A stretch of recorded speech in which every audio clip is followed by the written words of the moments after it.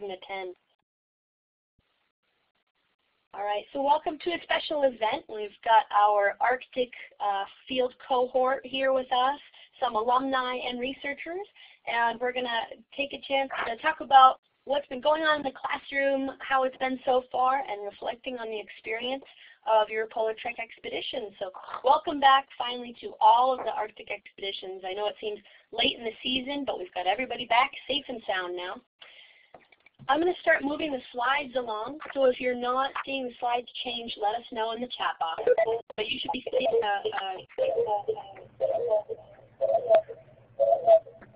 if someone joined by phone, mute your...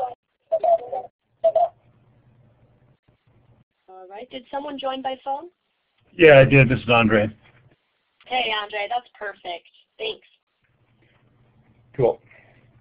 All right, so you should be able to see a screen right now that looks like the screen you've got in front of you. So on the top left is our video panel. Folks have been checking that out. You're welcome to use that if you want when you are talking through the webinar. Of course, for the talk button, you hit it once, start speaking, and then press it again when you're done. We've got our participant panel. If you've got a question sometime, go ahead and raise your hand there, and that'll help us know. And then feel free to use the chat box at any time. And if there are other folks that joined by phone, go ahead and mute your phone in the meantime as well with *6 or mute so we don't hear dogs barking in the background, that kind of thing. So I'll try and move through our introduction slides pretty quick here so we try and keep our webinar nice and short. I know it's evening for just about all of us already. So what we'll do is we talked about the questions and discussions. I mentioned that already. And our agenda for the evening, just an update on where we're at, how many teachers have been going out, a reflection on the experience from our teachers who sent in slides, and then researchers that are associated with those projects. We'll give you a second to chime in and let us know what you were thinking about the experience and how to move forward with the teachers. And then we'll talk a little bit about resources, remind folks of what ARCIS can offer and how to stay connected. And then just a few other announcements, and then we'll adjourn. So a lot of this will be hearing from our teachers and our teams. Just a quick look at where we've been so far. So we've got a lot of teachers that have headed out to the field.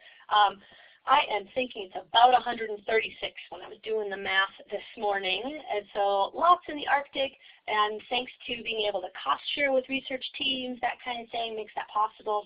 And then I'll talk a little bit about our Antarctic teachers that are right now in the field or heading out for this year. So lots of folks participating, and we've got our current cohort down there at the bottom. And I'll mention at the end a little bit about what we're doing for the future of PolarTREC. I know a lot of people are curious. As a reminder of some of the accomplishments of the program, we've got over 100 polar-related lessons developed in the learning resources, so share those widely with folks that might be interested. Over 50,000 participants connect to polar regions through the Polar Connect events that y'all held while you were in the field. Just this morning, we had our Antarctica Day webinar with Alex Eilers. She is down at McMurdo, and there were 3,400 people registered for her event. So I don't know, Janet was keeping track of the number of people online. There was probably at least 40 folks kind of in that participant list with classrooms behind them, so it was a big event. 82% of those people participate for the first time, so it's new people learning more and more about the polar regions. There's a little information there about the website, so always be directing folks back to us, and let us know if there's partners that you can think of that we should be working with in the future. So I am going to turn it over pretty quick to our teachers to give us an idea of sort of a rundown of what they were doing in the field, and then what's going on in the classroom. Updates on their lessons that might be coming out, or highlights and challenges, surprises, things that they'd like to share about sort of what it's looked like since they've come back from the field, and hopefully some ideas of what the future plans are for collaborating. So each of the teachers put together a slide or two that talks a little bit about what they've been up to. And here's just a quick look at the teachers, our flyer that has gone out of all the Arctic teachers we supported this year. and a couple of cute pictures of all of you back at orientation. It was nearly a year ago that we all got together and had that chance to learn a bit more about the program and get ready to head out. And I would say that this Arctic cohort really utilized all the skills that were given at the orientation, so thanks for that. At this moment, I'll just take a quick pause and see if anybody needs anything. Any questions so far? All right, I think I just saw that Rose joined us. Thanks for coming. And we're going to get started. We'll probably turn it over to Emily first. It looks like her slides were added in here. And my apologies for the slides being sort of shrunken a little bit here. It's something with Blackboard Collaborate lately. So we've got some tiny slides, but they're all right.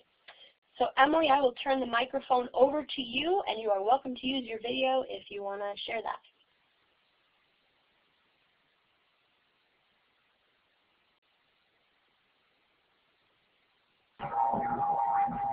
Okay, can everyone hear me? Yep. Okay, so my project was about climate change and pollinators in the Arctic. I was in Kangerlussuaq, Greenland during the month of June. I traveled there with the National Guard in the C-130, which was a fun experience. I got stuck in Canada for a night, and we spent the night in a military barracks, which was a first for me. The next morning we flew out and we made it to Kangerlussuaq, Greenland. And there's two places we stayed while we were there. The first is the KISS, which is the Kangerlussuaq International Science Station, and that is the picture, the middle picture of that red white building. And all the buildings kind of look that way. They're all just different colors. And then the picture next to it was where I spent most of my time, in that little tent. So that was where we spent most of our nights. Some pictures underneath it were just getting our gear ready. We had to take several truckloads out and carry our water and everything. Another thing, when we got there, the water was contaminated, so we also had to boil our water. Our project is that we were looking at flowers and how climate change is affecting the pollination of these flowers. So the first thing we did when we started out is we found 9 locations. 3 locations near the ice, which were the cold regions, 3 near kind of middle ground, and then 3 in Kangerlussuaq, which was our warm ground. And the purpose of that was to show the gradient, temperature gradient, and how the climate is shifting from cold to warm and the effect it has on the plants and the pollinators. So those colorful little circle things are called eye buttons, and they record temperature. Christine, the researcher, had this USB thing that she kind of put them in, and it was able to record the temperature. I think it recorded it like every hour, and we made them bright colors so we could find them again. After we found our 9 locations, we had to record vegetation, wind speed, everything like that, which is the next picture. And then we did 3 treatments at each site. So we had 27 total sites because we had 3 types of flowers we were looking at, and then each one had 3 cold, 3 warm, and 3 medium. So 27 sites, and at each site we bagged 45, or we treated 45 flowers. 15 of them we bagged so that no pollinators could reach it. 15 of them we hand pollinated in the bags, so only the pollination that we provided would affect the flower. And then 15 we just tagged, but we left open so we could see how the actual pollinators were doing. And we came back to each site 3 times, and while we were there, we would hand pollinate again and observe pollinators for about 10 minutes. We'd just sit there and had little microphones and spoke every time a pollinator came. And another way we caught pollinators is in the bottom right-hand corner is some basically glue, and we just put glue on the flower and caught them. but those were untreated flowers, so that was just kind of a side thing. And then I left, but Christine, before she left back in August, she collected the seeds from all the flowers we treated, and now she's taking them back to the lab, and she's going to cut them open and count the number of seeds and see if there's a difference. And when I left, it appeared that the flowers closer to town, which was our warm sites, were bigger and had more flowers. So just from a visual observation, it looks like the warming temperatures are causing more pollinators or better pollination of the flowers and making them bigger and healthier.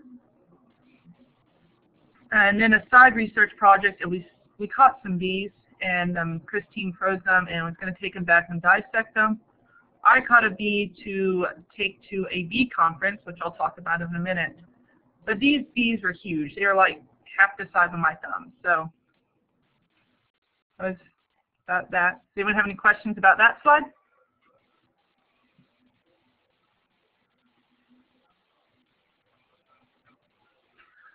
The next slide is about my outreach in classroom.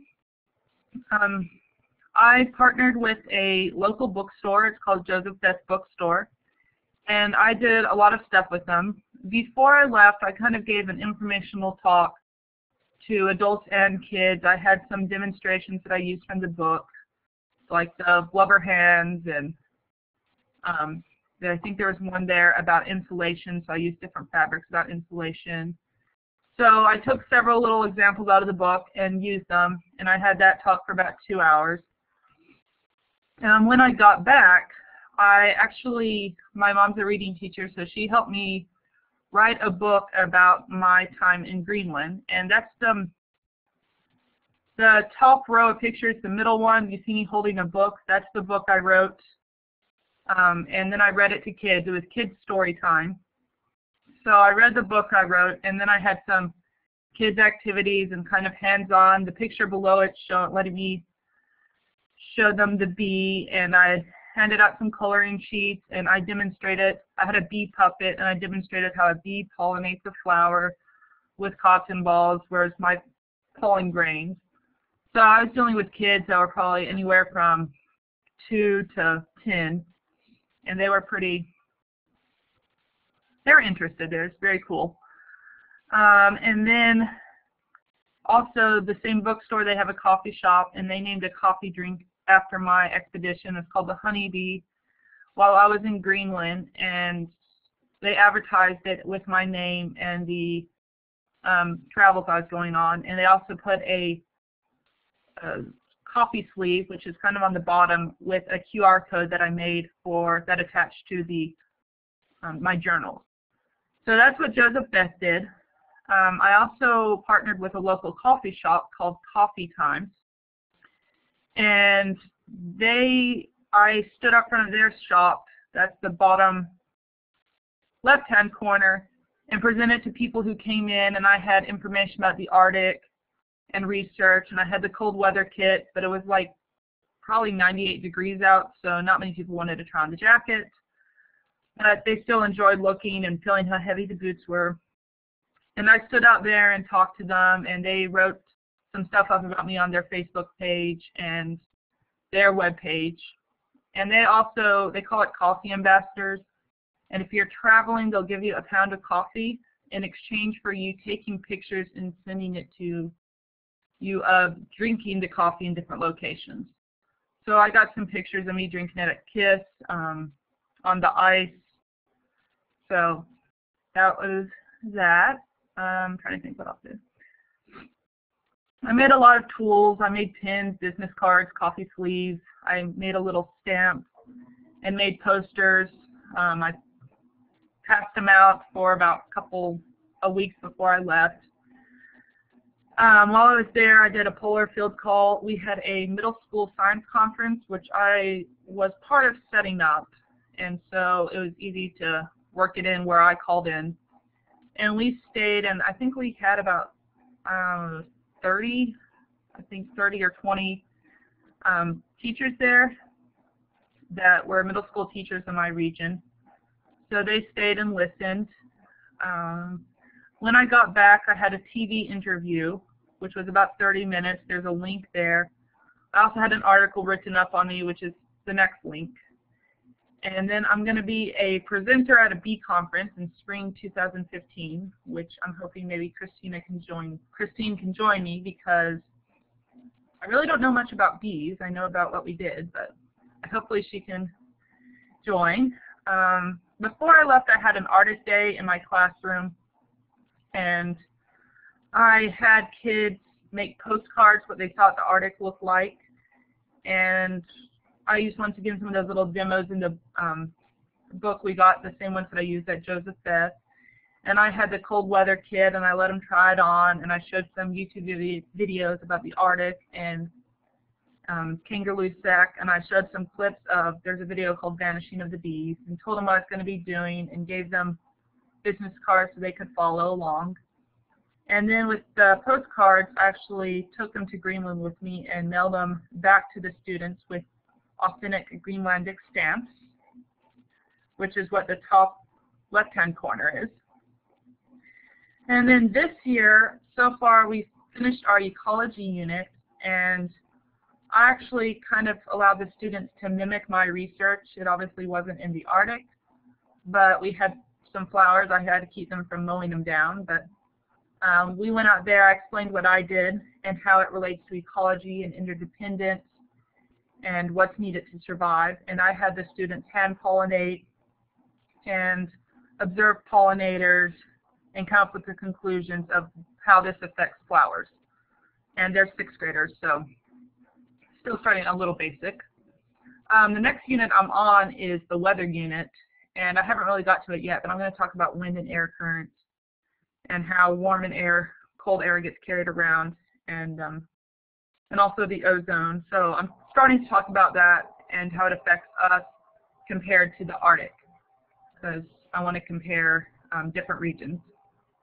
And I'm still coming up with ideas to use in the future. So I guess that's all. Thanks, Emily. That was great. I will definitely say she probably had the most text on her slide, so lots to say, but folks can definitely keep it shorter if they want to, but that was a good bit of information. Thanks, Emily. If you turn off your talk button in video, perfect, thanks. I'm going to jump to the next slide here, which is Tina's. She headed to Greenland with Jason Briner, who is available online, and I'll let Jason explain the research a little bit in a second. I would say that, and Tina sends her regards. She has some family things to attend to this evening, so she really wishes she could have made it. So just quickly, I'll mention a few things that really set Tina's expedition apart. She was one of our first remote teachers, just like Emily was, but she had really mastered that satellite phone out in the field, which is a pretty big task for anybody who was preparing for that while they were at orientation. And a thing that she has mentioned a few times that was a really, really crucial piece was being able to visit the field team and some of the research team ahead of time. So they met up in, I believe it was in New York, and Jason can correct me, but getting that chance to get to know the team ahead was a great opportunity. And I will mention at the end of our webinar that folks can certainly apply for funds to visit their research teams after. So I will just say that for Tina, and then I think I'll turn it over to Jason if he wants to add anything about what working with Tina was like and any ideas for the future.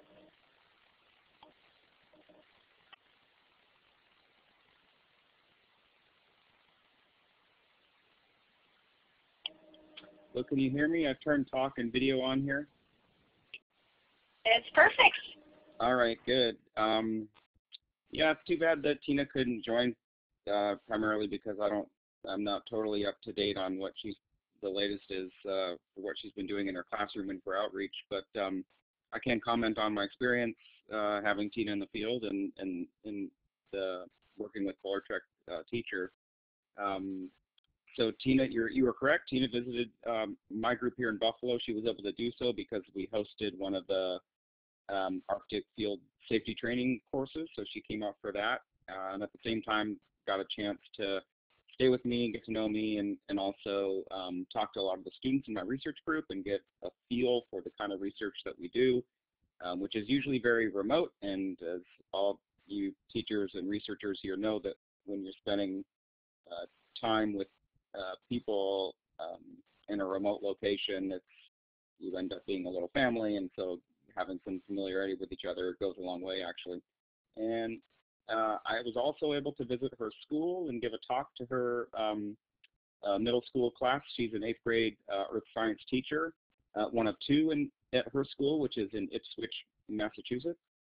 And so I visited her school ahead of time also. We had an outstanding time in the field together.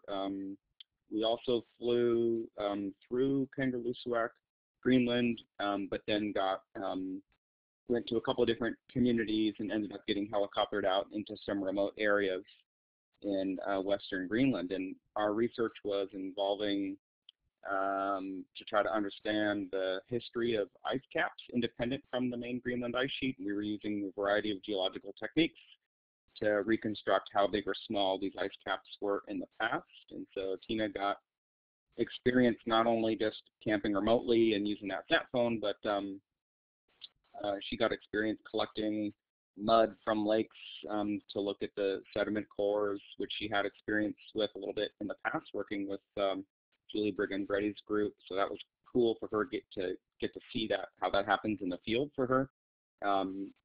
And then a variety of other sampling. We were doing rock sampling and fossil vegetation sampling to try to, the tools we're using to try to reconstruct the ice cap history. She was very active at blogging the whole time, so she was able to put that sat phone to good use. She had a laptop computer, and every day she spent a couple of hours responding to her students on her blog posts who were posting questions on her daily blog, or mostly daily blog, and she was taking the time to respond to every single one of them. They had great questions. It was, from my point of view, it was one of the big successes of the field season, is getting her students engaged in what she was doing on a daily basis. So that was really fun to be in the field with Tina, and obviously to see her enthusiasm and excitement towards the research, and then to basically live share that with her students back home. So that was really great.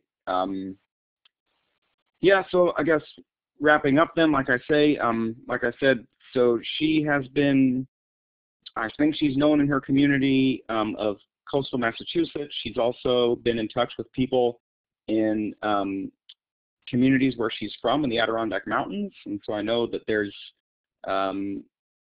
the communities in those two regions are aware of her research, and I think she's interacting with the communities at some level to do community outreach.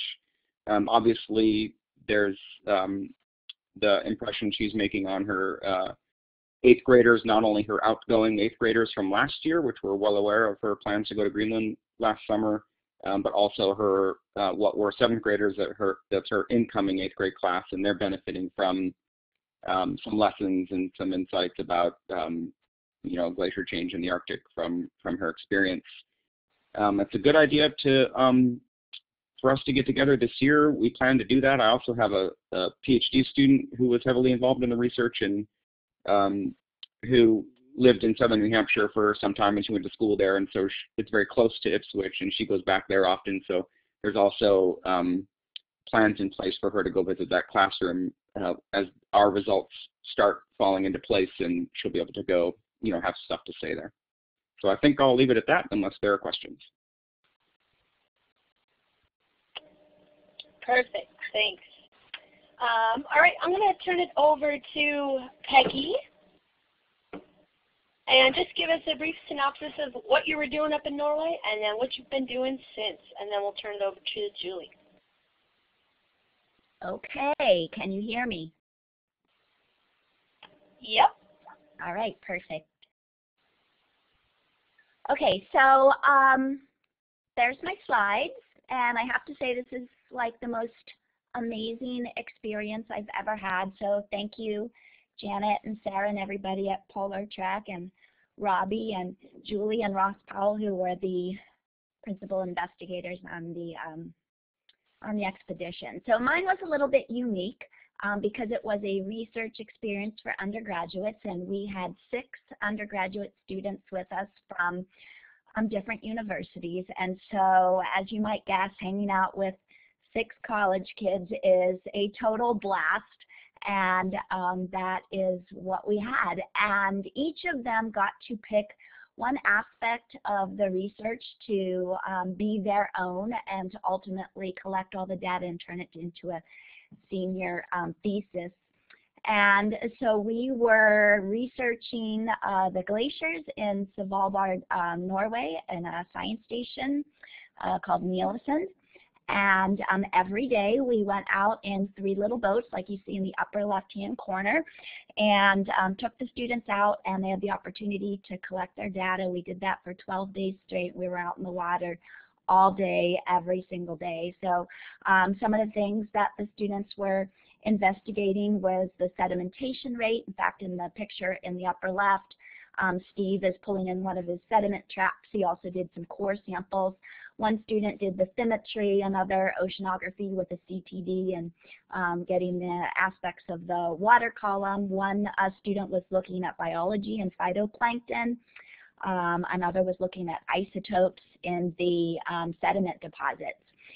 So every day when we were out there, it was just like a fireworks show going on with the glacier constantly calving. That's the picture you see middle left, which was an amazing thing to witness.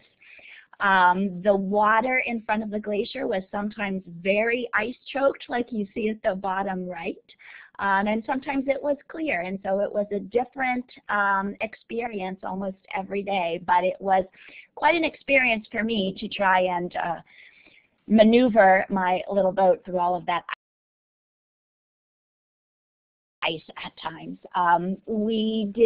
The group saw polar bear on 2 separate occasions. The first was right in the science station between the dorms, and we got that picture. You can see that one is collared, and then he left some neat prints. Actually, I think it was a female, left some neat prints there next to my hand. The other time that we saw the polar bear was actually out in a boat. It was on an ice chunk, and then after it was spotted, dove into the water, and we didn't know where it was, so that was a little bit of a tense experience that we all came out of okay. We were all rifle trained. You can see me down there in the bottom. And so when we got the radio call from Julie that the polar bear had been spotted, we all loaded and were on guard and made our way out of there so that polar bear could do its polar bear thing. So just great, great, great experience. And if you want to forward the slide, we'll be on to my next one. There we go. Thank you. So top left is the glacier that we were looking at with 3 mountain peaks in the background. The scenery was just, I can't even describe it, just totally awe-inspiring. On the right, a huge iceberg. There were a lot of little ice chunks, but we passed daily just some enormous icebergs and watched them calve as well. And on one of the last days, just the hugest one ever came off, and that was really phenomenal. Okay, so some of the outreach that I've been doing beforehand, I visited a lot of classrooms along with my own, and Girl Scout groups and other groups, and did activities. Bottom left is with the Girl Scouts. We're actually doing blubber gloves. But middle bottom, the one that I did the most was actually a core sample activity. And you see to the right, he's got a bunch of Petri dishes stacked up, and they had little beads in them that represented diatoms, so that they could get the idea of when we brought up a core sample and look at what's in it, we can kind of tell what past climate was like, or what the deposition there was like. Bottom right, Julie and Ross did a Skype session with my students, and that was really interesting and got them connected even more so that they were able to follow along with me as I went. Since I've come back, I some of you might remember I moved to Michigan, where I'm doing a PhD program in science education, and I'm also teaching an undergraduate class in weather and climate. So I have spoken with them and created some lessons on glacier dynamics that we've done together, and then spoken to some of the other undergraduate classes about my experience. And then also in the process of putting in a research proposal on implementation of climate change education. And so all of these experiences will continue to dovetail and fit nicely into that. And are there any questions?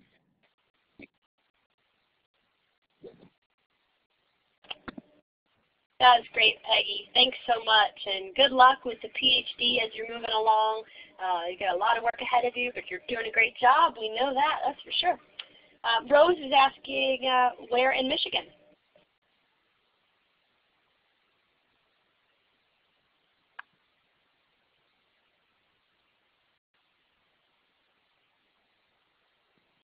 Okay, in Kalamazoo, I'm at Western Michigan University.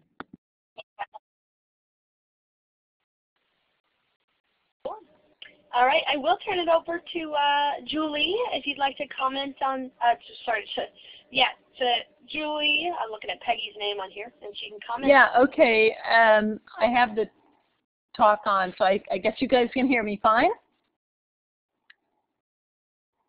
Okay, great. Yep. Well, just, you know, congratulations, Peggy. We had such a wonderful time last summer, and it's just been really wonderful. I know Ross couldn't be here this evening, but anyway, we both were so amazed at how much you were able to do and all the creative videos and stuff that you did. If you haven't had a chance, the others, if you haven't had a chance to look at some of her blogs, the science videos and so on that she created were really just awesome. And it's just been fabulous, and you know, since we got back, people still looking at these videos and having a lot of fun with them. So it was, you know, really great. You know, Ross and I are working with the students now to keep them motivated to work on their senior thesis, and it's just, I think it was just such a wonderful opportunity for the students to think about how to communicate what they're doing, even though they're, you know, 20, 22 years old. How do they communicate that to people who are 12 years old, and to think about how to do that? And so it's just a wonderful kind of mentoring staircase from us to the students and Peggy, and then also down to the middle school level. So it was just a wonderful experience, and thanks so much. I'm really, we'll be keeping in touch with Peggy. So any questions? Thanks.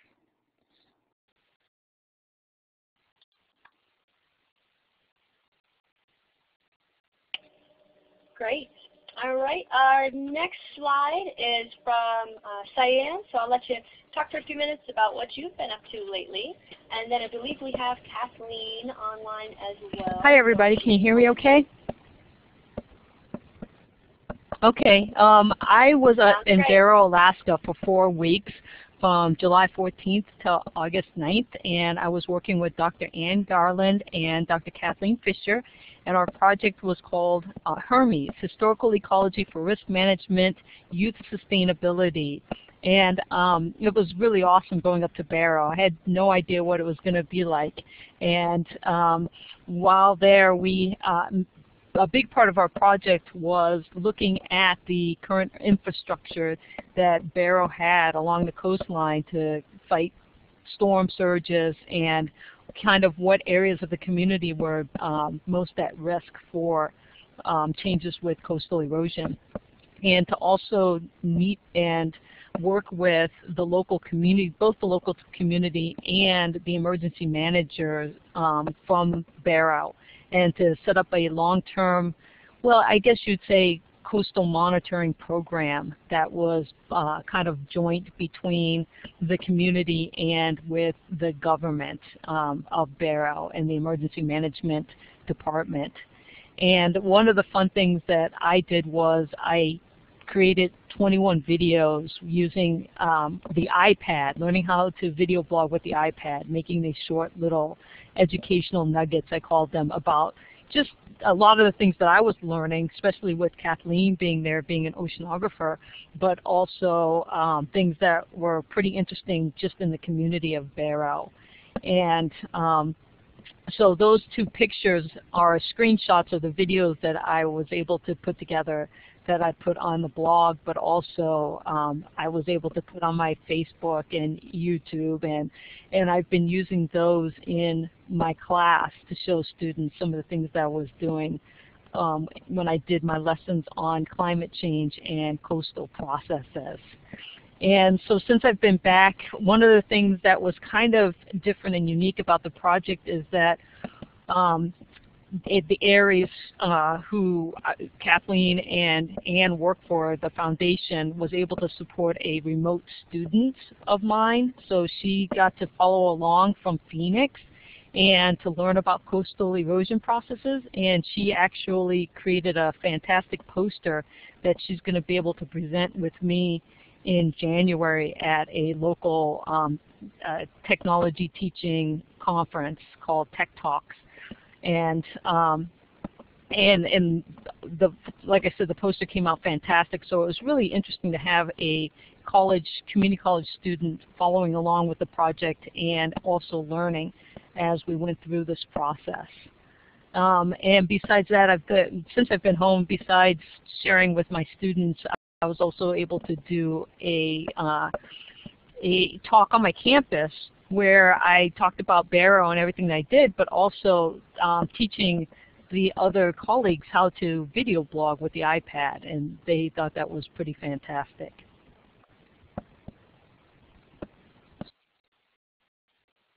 So that's pretty much my summary. Perfect. Yeah, that's great, Cyan. Thank you.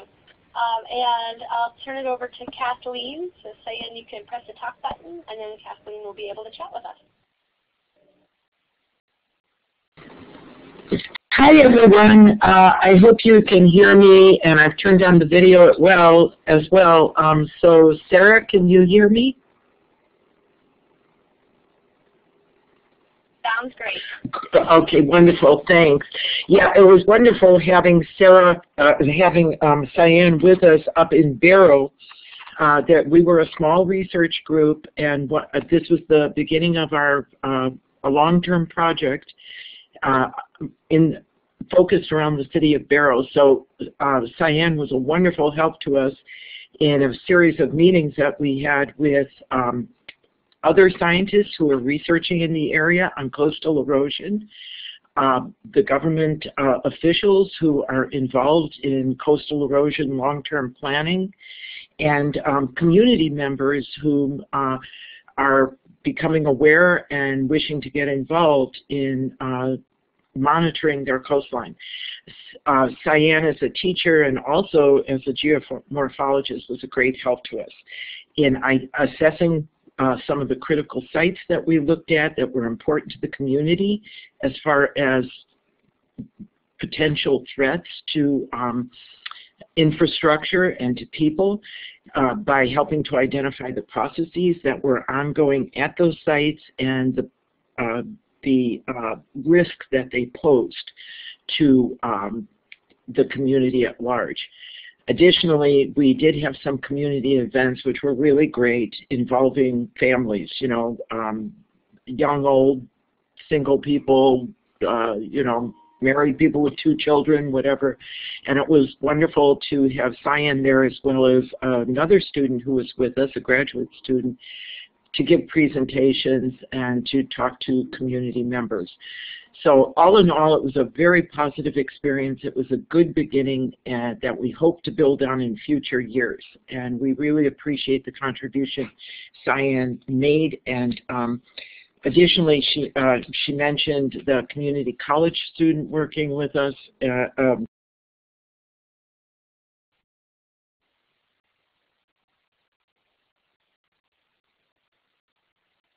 Oh, you might have hit the talk button, Kathleen. Oh, okay. I'm sorry. I had my pointer on it, and I noticed my computer went out. Just so the last 4 seconds. But I just mentioned about the poster developed by the community college student who worked with us remotely. It's a great documentation of the issues that we looked at in this first year, and it gives some indication of the direction we hope to go in future years. And that poster will be put online on our website fairly soon, actually. It's pretty well completed. So it was just a wonderful experience. We're big fans of PolarTREC. Thank you.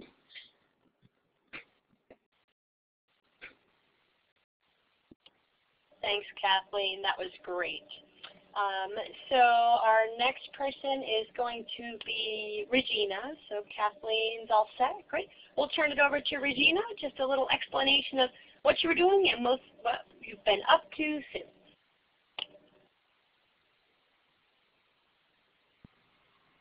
Okay, hi. Are there any slides, Sarah? Did the pictures go through? There we go. Okay, thanks. I was at Tulip Field Station in the Alaskan Arctic Tundra this summer with Rose Corey and George Kling from the University of Michigan.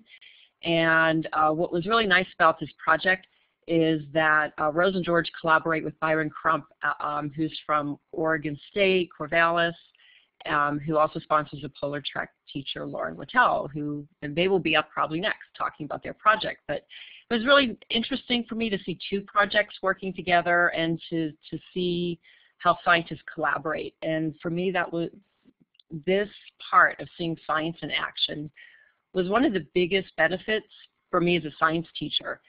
And one of the things I bring back, Rose and George have done a continuing project looking at the Alaskan watershed and sampling water all along the watershed from the start to the mouth of the river, and looking at microbes and then CO2 release. And a huge shout out to Rose, because her work is literally groundbreaking and was published in Science right after the expedition got back. So congratulations on that, Rose. But that's the point, to be able to see world-class science in action and what it takes to get to produce that type of research. That really was one of the benefits. So I think I'll talk more about coming back instead of what we did in the field. That was great, but you guys can see that already. Those lessons of what it's like to do real science are some of the things that I'm bringing back, and I've been able to talk with people from our staff, do a lot of community presentations, and then bring PolarTREC into the classroom. And just from having been in the Arctic gets people's attention.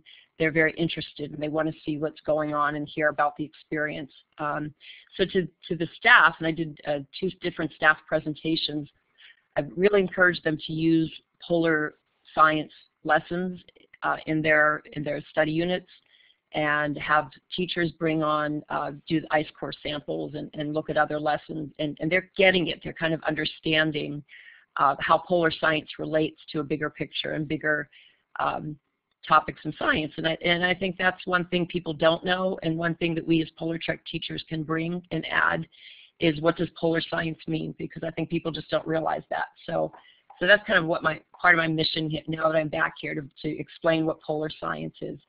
As a science teacher then, I can see what students need to do to be able to get into the classroom, to be able to do good work.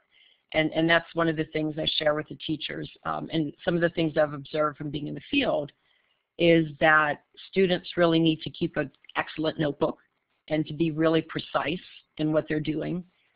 And teachers were surprised to see the picture of the handwritten notes that are so carefully kept by Rose and her team. Students need to be able to be flexible, and I show that geologists were looking at DNA samples of bacteria, and they might not have studied that, but that's what they're doing in the field. And those, I think, are important lessons for all teachers to understand, that as we're training students, to teach them what field work looks like. So that really was a huge part of the experience, and I thank Rose and George and all of the extended team for inviting me into the lab and letting us do so much and see so much of what you were doing that really influences the teaching now. So the lessons apply in the science classroom, of course, as we talk about climate change, as we're looking at history of Earth, looking at ice core samples. The picture that's up on the screen is from a Girl Scout event I did a couple of weeks ago. There was a career STEM day for Girl Scouts in the San Francisco Bay Area, and there were 1,200 registered participants. So there were a lot of excited young ladies going around. And look, they really caught their attention to look at the ice core samples and to try on the clothes and the blubber hands and those things. But it's just so different. It really worked well. So, excuse me, talk about history of Earth using polar lessons, talk about climate change. But with chemistry, it was really interesting to be able to explain chemistry lessons, excuse me again, and bonding in terms of the field work. And that's the lesson I'm working on with Rose, and trying different strategies of how to make a game out of teaching chemical bonding and how that's influenced by sunlight. So I'm working on that, Rose, and trying to get the best lesson out there for you. But so if anyone has suggestions on that, I think that would be welcome. But I think really the main point and the thing that sticks with me is that polar science is really important for the audiences, general audiences, to understand and to show how changes in polar regions really influence us all. And that's the message I kind of bring. And PolarTREC has opened a lot of doors to share that message. I'll be doing a poster presentation at AGU the last Friday before Christmas. So I don't know how many people will be there, but hopefully I'll get to talk to some more people about polar science.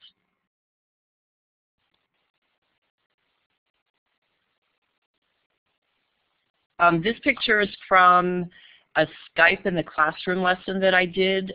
If you haven't looked at those, even to bring into your classes, these are students from India, and I got to talk with students from 10 different countries around the world, and hundreds of kids, and they just were so interested in really wanting to know what climate change is and what the polar regions are like. So that was really a good venue, and I suggest looking at Skype. And I used a PowerPoint presentation through Skype, but that was a nice way for current or future PolarTREC teachers to reach a wider audience. I think that's it. I really wanted to focus on the outreach and the lessons I learned, because for me that's the continuing impact, how much the experience is getting the attention of other people. Great point, Regina. Thanks for that. I am going to turn it over to Andre to do an introduction to what he's been up to lately, and then Jeanette can probably comment after that. Great. Can you hear me? Sure can. Okay, excellent. So Team Squirrel here, we had a really great group of people. Corey Williams was the PI, and then Jeanette Moore. And we had an REU, Victor Zhang, and an undergrad going on to her PhD program, Kate Wilsterman, working with us. So we had a fun group of people, and it changed during the 4 weeks that I was up in Tuluk. Here and there. Corey came the first part and then left, and then Jeanette came up and took over as our team leader. But we had a really great time. It was one of the neat things I thought was just working with people at all these different academic levels, and having the undergrad students was a lot of fun, and it helped me a lot to see what skills my science students coming out of high school really need to have as they go in to college and beyond, and so that I thought was really eye-opening. And then, of course, seeing the high-level science being done. The Squirrel Project has been ongoing for a decade or more, and so it's got a very long, storied history, and so that was really cool. Basically, when I got there, immediately we needed to go out and catch a bunch of squirrels. So one of the pictures on the middle left is loaded up with a big backpack we called the schlepper with about 20 traps, live traps to go out and catch squirrels. And the goal was to catch a whole bunch of male squirrels for our phase shift experiment. And the idea was to catch the males, that way it wouldn't interfere with the reproductive cycle of the females. And we caught these males, and then they were implanted with a temperature logger little eye button. So they had to go into surgery. That was another eye-opener. They were implanted with these little thermistors. And then we kept them in captivity for, I think, about 2 weeks, 10 days to 14 days, to make sure that they healed up, and then to change their circadian rhythm with artificial lights. So we had them in a chamber and shifted their light by about an hour every day. And then after about 12 days, they were, completely out of phase. So they were waking up just opposite to what a normal squirrel would wake up. So we were kind of messing with their circadian rhythm, giving them an extreme case of jet lag. And then at the end of that, we let them go back out into the wild, and the goal was to kind of see, why do these squirrels maintain circadian rhythms in an environment that has 24 hours of daylight in the summer, and is there any adaptive benefit to that? So the jury is still out on that question.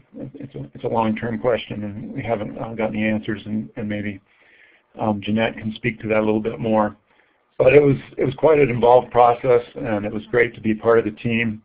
And I always had plenty of stuff to do, and I was really helped by all the people involved to kind of guide me along and show me what needed to be done and how to do it. And I picked up some good skills, especially trapping squirrels.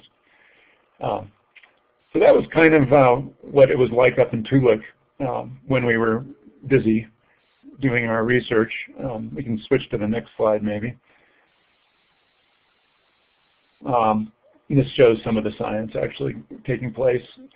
And one of the big challenges was actually trying to do this work out in the field conditions. Sometimes we had nice weather, and other times it was fairly tough. When it was really bad, we couldn't go out because it would be too tough for the squirrels. If it was really cold, because we had to keep them, and to download the data they had to be anesthetized. So on the really nasty days we got a day off, but still, even on the good days, it was challenging working conditions. But I was very pleased with the whole situation. It was great. And some really neat data. So in my classes this year, I've started a unit on animal behavior and physiology that I teach in my Biology 2 class, and this fit in just great with some of the things that I already do, but it added a kind of a new element to it that I'm still working on. And this year, we used, for example, this graph and just did some interpreting graphs and database questions where students had to kind of figure out what was going on. But currently, I'm working with Jeanette and Corey on, I've got a huge database with something like, I don't know, a couple thousand data points from one animal.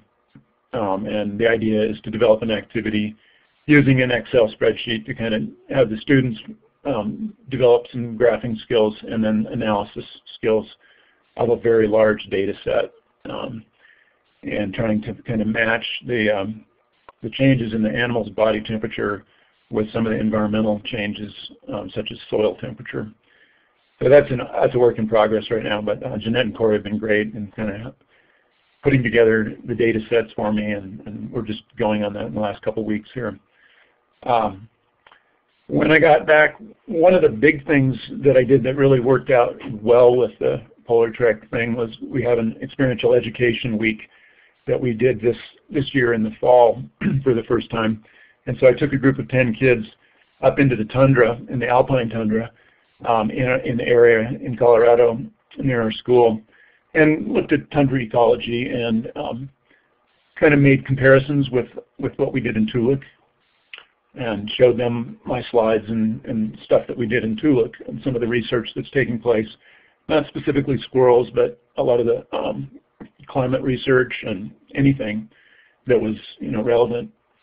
and looking at wildlife and comparing adaptations to our tundra to the Arctic tundra. So the kids actually got a nice chance to be out in the field and see some of these things and really experience it. So that was fantastic. I've also integrated into my biology classes. I teach an integrated science class that we're going to do some things with. And I've been in a couple of my other colleagues' classes presenting and just showing them what the whole squirrel research project was about. It fits in well with our IB biology curriculum, so that's worked out well, and I hope to do some more in some of my other colleagues' classes. I've had a chance to go down and visit our elementary and middle schools, just a few classes, but trying to tailor lessons for those different levels has been good. One of the things that I did was put together a book, and let me see if the video works here. I put together a book with Shutterfly that has a lot of my pictures, and I'm holding it up in the camera. I don't know if you guys can see it, but it's been kind of fun. If you hit the talk button once and then click it again so we don't get feedback, but I believe your video will show up big for folks right then. And then turn the video back on too. Okay. And hit the talk button. I'm getting ringing. No. Okay. Yeah. That's okay. Anyway, I had some problems with the talk button not connecting. Okay. But anyway, putting together the book has been really helpful when I'm in other classes because I can leave it with them. Kids can thumb through it, or it sounds like I'm going to have a read aloud hour in the elementary classrooms, like somebody did earlier with the. Anyway, so that's been a nice addition. I've built a display that's up on the wall in our school, so anybody walking down the hall can't miss out on the squirrels, and squirrel science is everywhere in the school. So that's been fun. That's a new thing I've just kind of put together very recently. And it's basically a lot of the stuff from my journals, but it makes it a little more accessible, I guess, to kids that are just hanging out in the hall or walking down the hall, or parents that are in the building can kind of see it and go, oh, you know, if they're interested, they can check it out. So that's worked out well. Some of the other outreach, I've got a couple of presentations with the local environmental education center here in town. They have a speaker series, so I had to wait until their speaker series starts here in January. But I'm scheduled for a couple of nights in my community in Aspen, and then in a nearby community 30 miles down the road. So I'm still trying to put together the presentation and integrate some of the videos that I built and put together several videos when I was up in the field, and I want to integrate those into the slideshow presentation. So it'll be a multimedia with with videos and slides and sounds and other things. So those are a few of the things that I'm up to, the main highlights. Perfect. Thanks. And I'll turn it over to Jeanette to comment a little bit. Corey Williams is away. He's actually on an airplane right now on the way back to Alaska. It says, let's see, Jeanette says, sorry, I'm unable to contribute through video and talk. I can tell you that the long-legged happy guy like Andre was an excellent addition to the team. We're now analyzing 20 years of body temperature data paired with weather data to look at behaviors over time. PolarTREC has been a very important part of our research. Andre's book is awesome. Thanks, Jeanette. I appreciate you commenting. That's really helpful. And yeah, it's been great to work with your team as well. So at this point, I will turn it over to Russell, I believe. And Russell, let you have the microphone. All right, nice timing, Sarah. The pasta is just about done, so I'm going to totally multitask here at the same time, but we can handle this.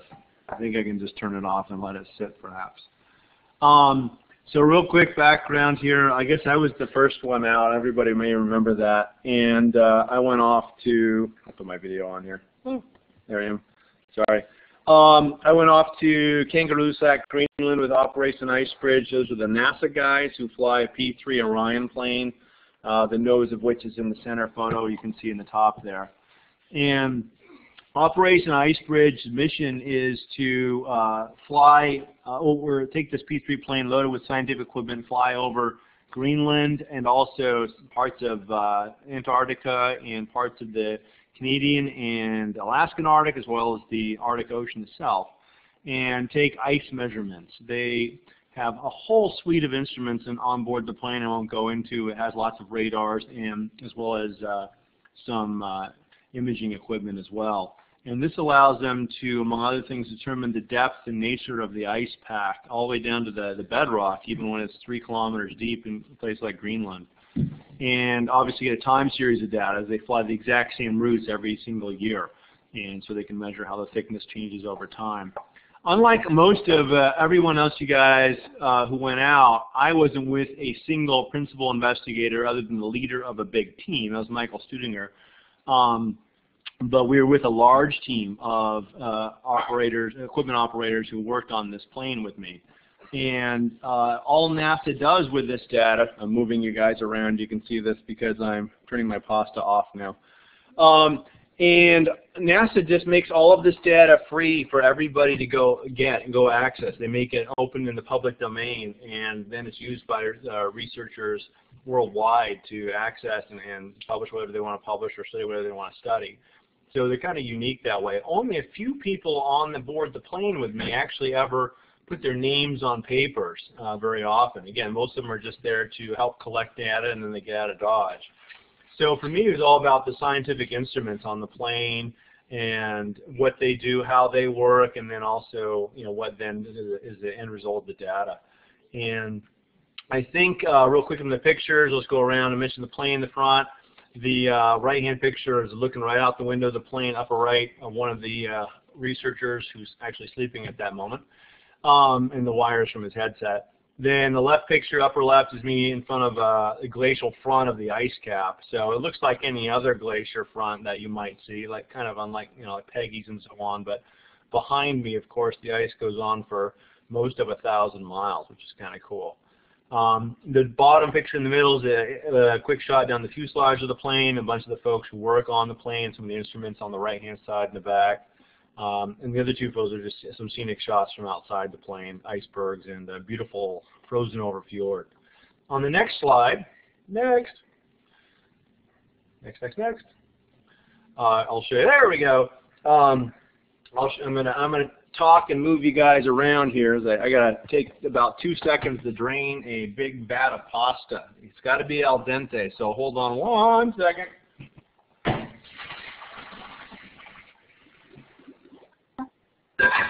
I like that it's kind of a Oh yes, I can do both. I can do both. Just to show you guys, there it is. I'm going to hold the camera. There it is. There's the pasta in the sink. Sorry, holding the computer upside down. Back to the task at hand. There's a schematic picture in the upper right of the plane itself, and it shows all the equipment on board and where they're located on the outside of the plane. The bottom right picture is actual radar data that shows how deep the ice can be. In this particular screenshot, the ice is around 2,300, 2,400 meters deep. Then the bedrock is the very bottom line, as indicated by the red arrow in the label there. And then you can see the other layers of ice that build up above that from one of the radars. And then on the left, upper left, is a Google screenshot of one of the most active glaciers in Greenland. That's the Jakobshavn Glacier. But overlaying on that are color-coded images of some of our flight routes over it, and the colors indicate elevation change. And I don't know if you guys can see, I have a pointer, but I don't know if you guys have a pointer, but it's going to show you where you can see some changes in the ice front. The lower right-hand picture, the lower right-hand corner of the bay, if you will, has a change in ice elevation indicating a shrinking of the glacier. And so it's really easily seen by overlaying the image. There's the pointer. I don't know how to move the pointer. I don't know if I have moved the pointer, but it doesn't matter. It's right here. And so And finally, on the bottom left is an image that was published in a worldwide publication. Actually, the paper came out, if I'm not mistaken, early in 2014, using primarily ice bridge data, again, where the bedrock is. And that's a picture of Greenland minus all of the ice. A couple things come from this. First of all is that the center of Greenland's below sea level, and that's indicated kind of in the brown portions, if you will, the beige portions there. Second of all, the world's largest canyon runs down the middle of Greenland. It's longer than any other canyon known on the surface of the Earth, and it runs north to south, exiting in the very top northern portion of Greenland. So that was not known until this image was produced. And finally, if Greenland ever melted all the ice off that country, then you'd end up with the Greenland archipelago, where the center would be filled with water and surrounded by lots of high peaks, particularly on the east side. And nobody really knew about that either. So that's one example of the use of some of the ice bridge data. So I had a wonderful time there and getting to know a whole scat of people that went through on the team. I had a large group, as I said, and there was probably 25, 26 people, something like that, all told, between those who rotated in and out, that were on the plane beside me at one point or another. And that does not include a whole Al Jazeera camera crew, which was 4 or 5 people as well. So we were pretty busy. I also met some teachers from Greenland and Denmark as well, and whatnot. So we had a lot of great times there. In terms of what's happened kind of since then, I've done some outreach in terms of presentations with classes. My own classes, I did right when I got back. I've also done it with elementary school classes now on 3 different occasions. And I have lots of networking for that. One is, of course, through my own kids, but another way is through the science club that goes around to different elementary schools and do presentations as well. So I have multiple outlets, and my primary audience through all of these outlets are elementary school kids, but I've also talked to some older groups periodically as well. I have more opportunities coming up, both in terms of giving some presentations and discussions with other professionals, other teachers in my district, as well as in my own school. I've already done some of that, actually. And then also with the public at large, I got some coming up as well. So I keep talking about this experience kind of endlessly. And it's fun I wish I had, again, a nickel for every time. When I was in Greenland, talking to my students and whatnot. So I've had a great time kind of reliving. In fact, just this last weekend during Thanksgiving, I had a little presentation with my family and in-laws and so on. So there's Greenland revisited yet again. And it wasn't just what did I did at Greenland, but they were actually interested in the science as well. So that was a blast. So it's been a phenomenal experience, and while I spend the time, like everyone else, after the expedition working on promoting the science, promoting the whole PolarTREC thing, inside I'm really worried and anxious to hear what's happening to the future of the program, and so I'm concerned for you guys, and I don't know if I'll be still on the air when you go over what the future holds, but I do want to hear that one way or the other. And I'll sign off for now.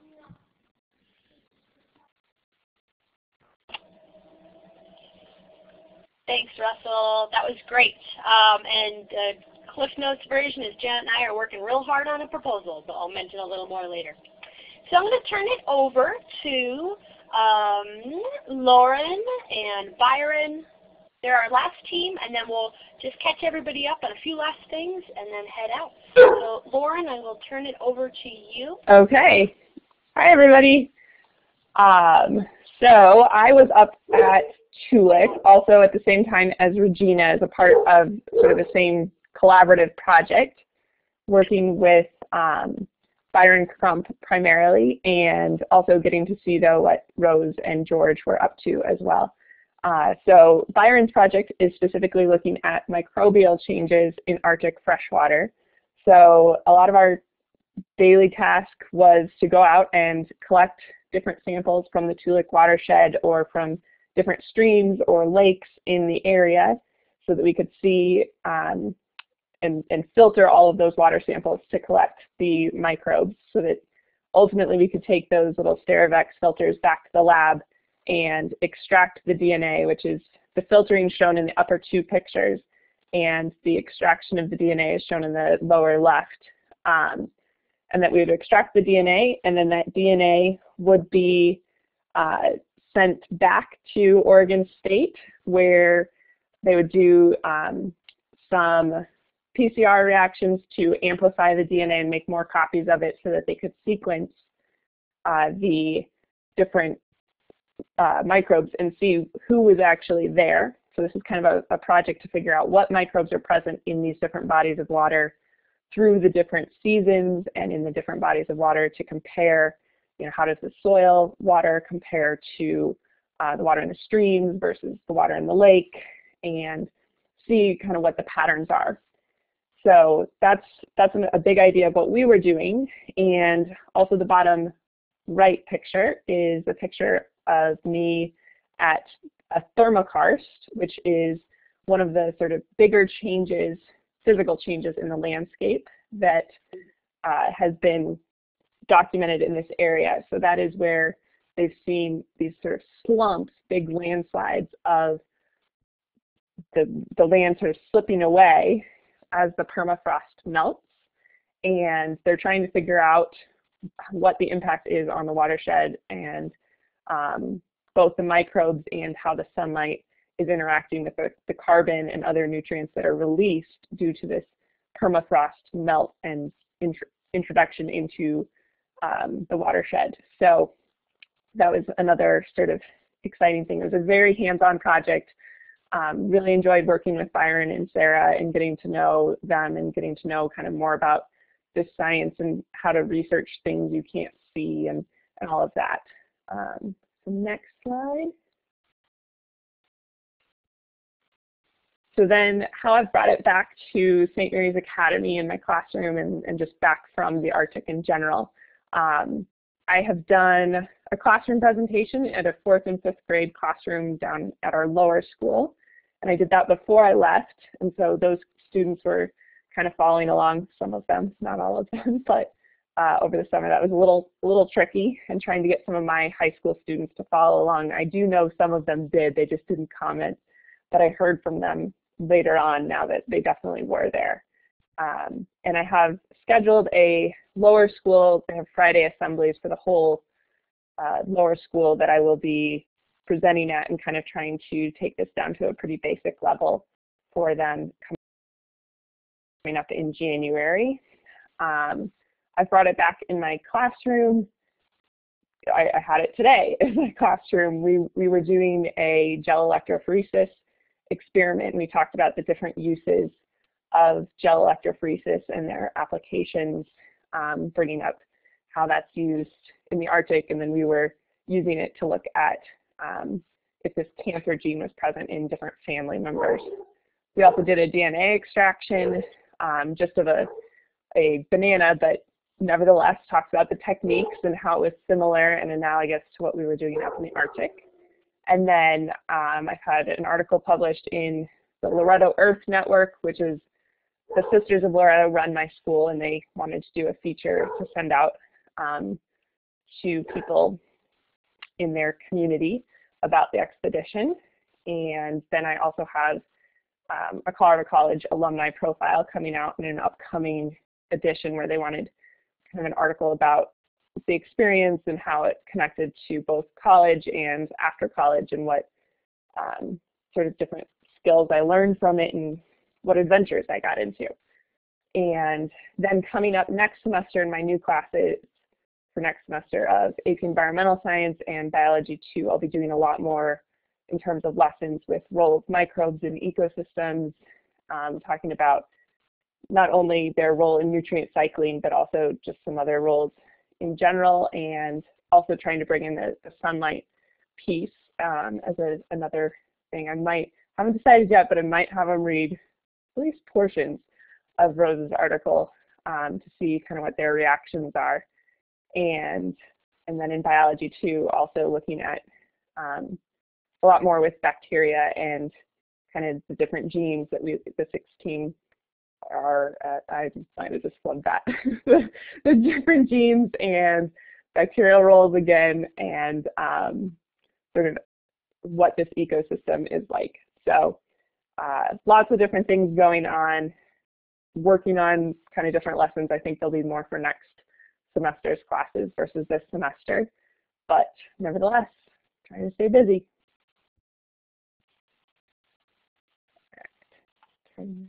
Thanks, Lauren.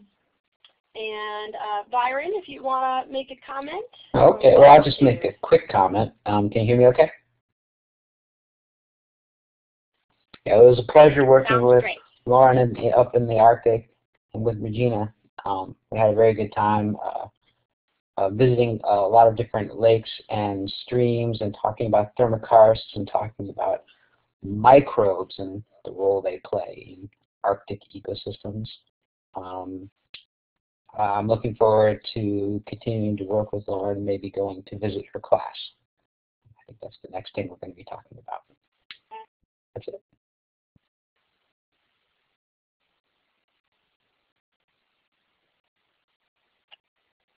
Great, thanks. That's a pretty good segue into our next few slides. There were some alumni in the chat box saying they didn't need to comment out loud, but that things sounded great. So I'll leave it at that, but we did invite alumni that were partner teachers and folks who were at orientation to participate and just check back in with people. So I feel like I should turn on my video and say hello to all of you as well. So I'm down here. Hi. Let's see, let me pass through the slides here. As a reminder, we have more folks out in the field right now. So these are our Antarctic teachers. Jillian at the top has already headed out and come back. And then right below her is Dominique, who's yet to go. She's headed out in March, so it'll be a while. But in the meantime, Armando's headed to the South Pole. Lucy, Yamini, Alex, and Brian are all out in the field right now. Just to keep up with those guys, there's a Polar Connect event with Lucy on Friday of next week, so participate in that if you can. It'll be a great one. She's been out in the dry valleys for weeks on end, so she'll be back at McMurdo to talk about it. We have Polar Connect plans with Yamini, at least 3 events, one for elementary, one for high school, one for a different group. And then there are Facebook pages out there like crazy. Dominique has a great one. Yamini's team has put one together. And then Alex has a Facebook that is sort of run by Woodell Seals. It's kind of cool. And then the Ice Cube project that Armando's participating in South Pole will have webinars that we are assisting with, but they have them all over the world, which is pretty cool, or in different languages for folks all over the world.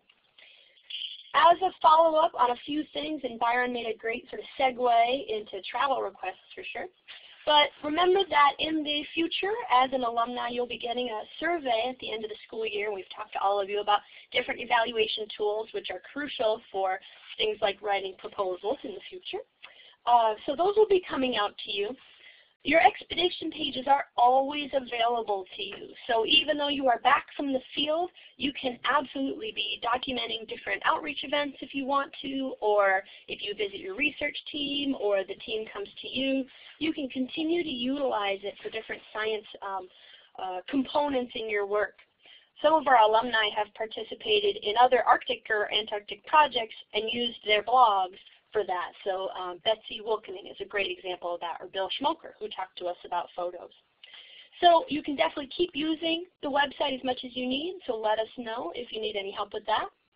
Of course, there's our social networking tools. The Twitter account and Facebook pages are always there, as well as the Association for Polar Early Career Scientists have a Facebook page, and they love to connect with educators, as Emily was saying at the beginning, as well as the Polar Educators International Facebook page. So for travel requests, if you are interested in visiting your team to analyze data or see what's happening as a follow-up, let us know and send in a travel assistance request. Well, the form is available in your manual online, but you can ask for it as well. And so we really encourage people getting back together, especially researchers, heading out to where the teachers are and seeing where that information has now transferred to. Janet, you can let me know if I missed anything there. But then the future of PolarTREC, we are proposing or answering a request for proposals that is due in January. So Janet and I have a fun-filled Christmas vacation coming, full of writing and getting reports together.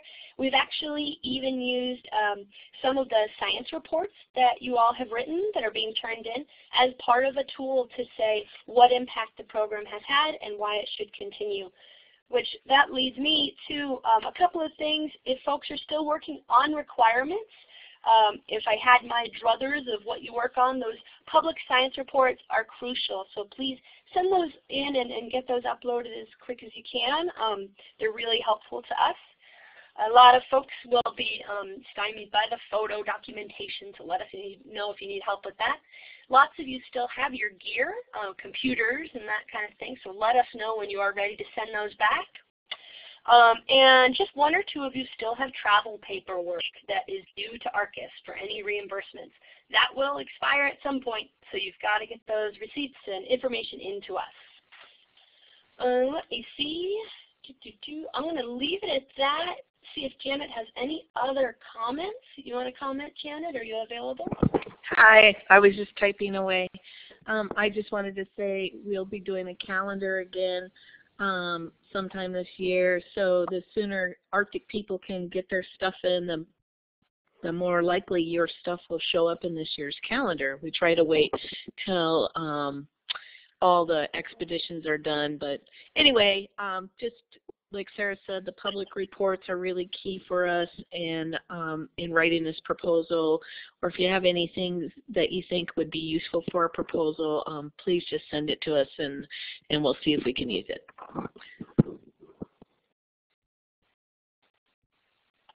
Absolutely. A couple of alumni have sent along science articles or education research that's been really helpful. So anything you guys think of that would be helpful, we have a lot of anecdotal, but if there's anything report-wise or science paper or education research that really helps. So thanks so much to our whole team that's been helping us get it together. Is there any other questions or comments from folks? I will sort of let the microphone be back open if anybody wants to put their hand up or type away or just start talking. Let us know if there's anything.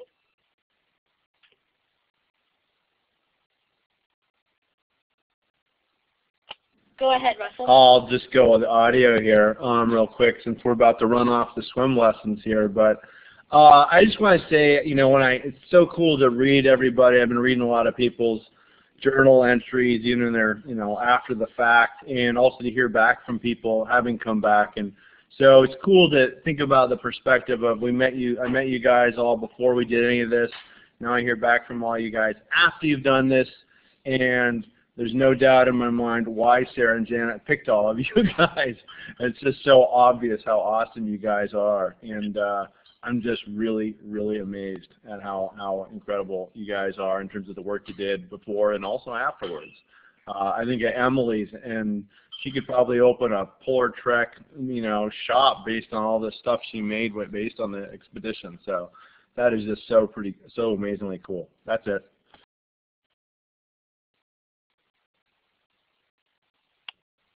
Thanks, Russell. It's definitely true.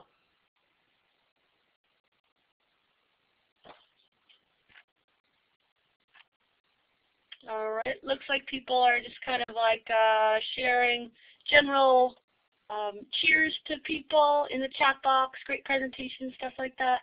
And at this point, I think I'll let you all have the rest of your evening. I know it's late over on the East Coast, and it's time for dinner here in Alaska. So let us know if there's anything we can do for you when you're doing your outreach and whatever activity it might be. Send us a quick email. They're the favorites ones that we get all day long, and we could probably help network you with other people too. So anything you're thinking about, you send over to us. It would be great to hear from you anytime. And I will be archiving the event in just a little bit, maybe the next few days, and I'll send you all the link, and you could send off to any of the research teams that needed to get a hold of it.